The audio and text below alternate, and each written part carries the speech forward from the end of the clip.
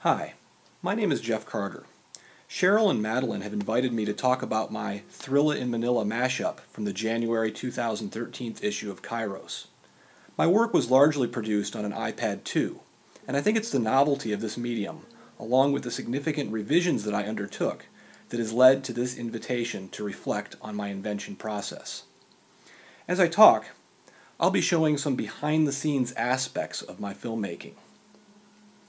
Some of the scenes will include my daughter Vivian, who, in addition to being more photogenic than me, plays a role in my commentary. The work you're viewing has been produced both on an iPad and MacBook Pro.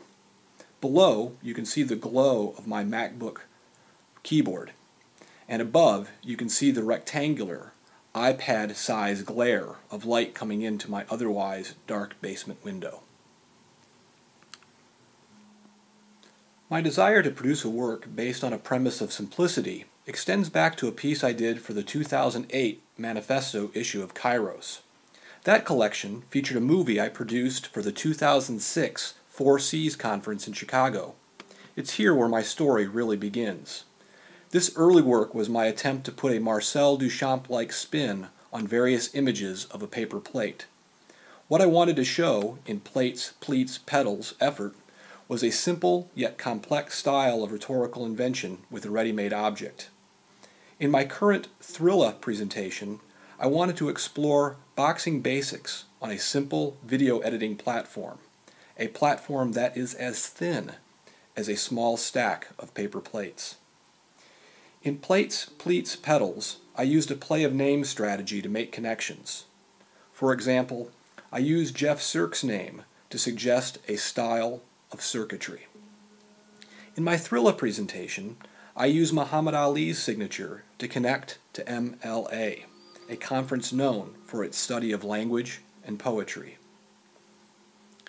Since MLA also considers issues connected to class and race, I decided to explore these themes as well. In 2007, I made my first trip to the MLA conference in Philadelphia for job interviews. I was struck by the grittiness of this city and the broad appeal of the Rocky statue. Later, as I began to work in a hard-hit working-class area near the I-75 corridor that extends from Saginaw to Flint and Detroit, I started thinking more about Philadelphia and the suppressed legacies of Chuck Wepner and Joe Frazier. Editing video on an iPad 2 presents a challenge. The iPad doesn't allow one to import converted videos. As a result, everything has to be loaded into its editor through live capture. I set up my iPad and MacBook facing each other to capture YouTube footage. For sound, I set speakers behind the iPad, and I later manually adjusted the sound clip by clip. The advantage to all this prep work is that once everything is loaded, editing on a tablet like the iPad offers a very portable and intuitive experience. I first adopted this method of composing for the 2011 Western States Conference presentation I gave with Jeff Cirque and Sarah Arroyo. For it, I wanted to make a movie about nomadic musics. With the birth of my daughter, I found that my work, too, was a nomadic one. As a new parent, I found it more and more difficult to work on my own, even with the relatively portable MacBook. The iPad was simply more adaptable to the rocking chair I often found myself in.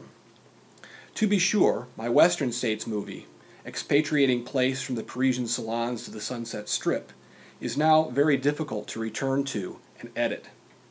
It survives in a suspended state on YouTube. I had to delete all of the clips from my iPad to make way for my Thrilla in Manila.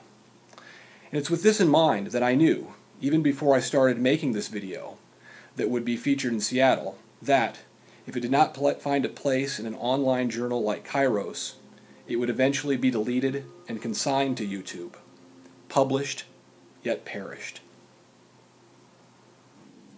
The first version of my movie clocked in at a whopping 22 minutes.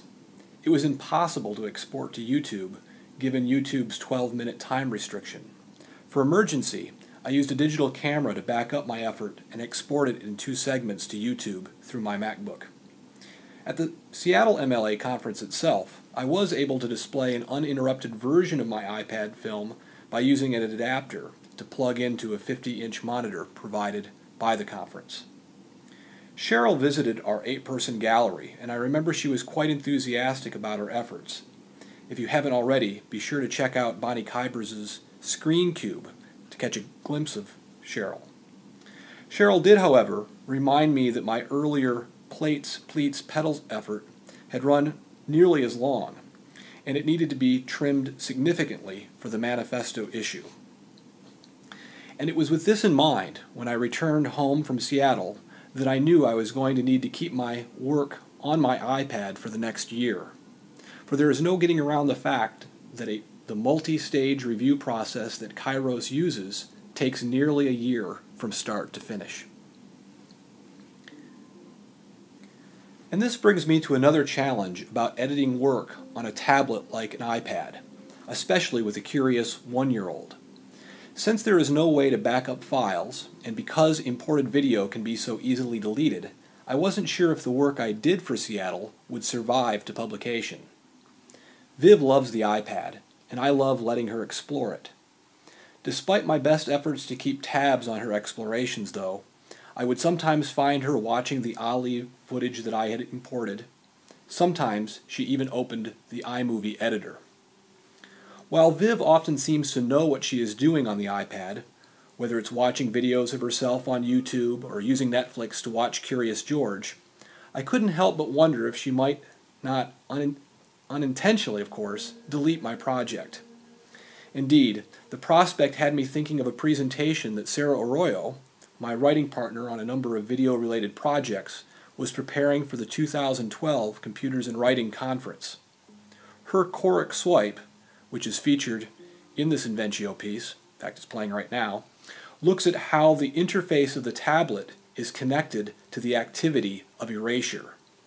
Arroyo writes that, quote, "If we use erasing as a metaphor for what swiping is doing to writing, a dilemma emerges. If erasing is now creating through the gesture of the swipe, we are literally erasing the necessity of writing with a utensil or keyboard, and making the bodily gesture the instigator of creative process. Thought about in this manner, the swipe opens up potential for interacting with the physical world that has not yet been possible. On the tablet, the swipe literally unlocks the potential of the interactive world. Instead of erasing, it turns on, it creates, it instigates." End quote. And it's this gesture, this swipe, that makes me realize that whatever happens to my clips, other potentialities will be unlocked. Recomposings by way of and after the swipe. And so, when Cheryl, Virginia Kuhn, Robert Leston, and the editors at Kairos encouraged my Thrilla in ManiLA revision, I was ready. I was ready to swipe. I did a number of versions, both with and without title cards. The process of my multiple revisions can still be found on YouTube under the name SVSU GV Carter. There's something about the impermanence of composing on the iPad itself that seems to welcome all these variations. Revision was never more fluid. Indeed, one final composing note. At the end of my movie, I wanted Brian Eno's Ascent to play as Stallone mounted the steps of the Philadelphia Art Museum. I wanted this music to cover over some existing audio, and I also wanted to evoke a sense of Eno's ambient space. The problem with the iMovie version that I was using for the iPad at the time was that it required me to play the entire track throughout the project, even if I only wanted a snippet of audio at the end. Eventually, I was able to individually adjust the volumes of each of my video clips to create the illusion of Eno's gradual ascent at the end. Despite composing limitations like this one, I think I'll continue to work on a tablet like the iPad. I hope this discussion of my invention process will spark other projects along these lines.